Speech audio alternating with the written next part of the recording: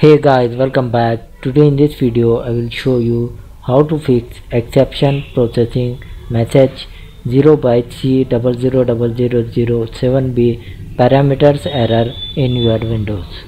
So for this guys, first go to start, tap your command prompt and right click here, then select the run as administrator. So now here guys, you need to type here several commands. Type the first command ipconfig /delete and hit enter on your keyboard.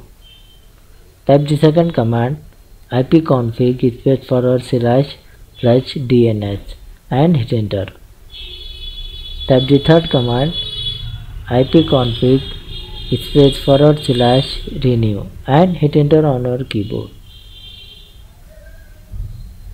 Type the next command netsh winsock reset and hit enter.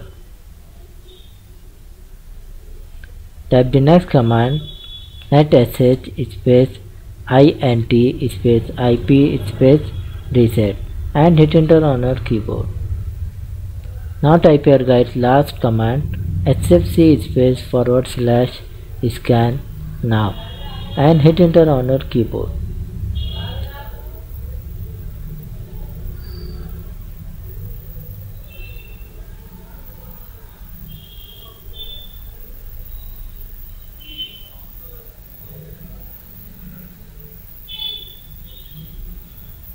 You need to wait here guys for complete this verification process. After complete the 100%, you close your command prompt and restart your PC. Hopefully guys it will fix your issue. So thanks for watching this video. Please like, share and subscribe.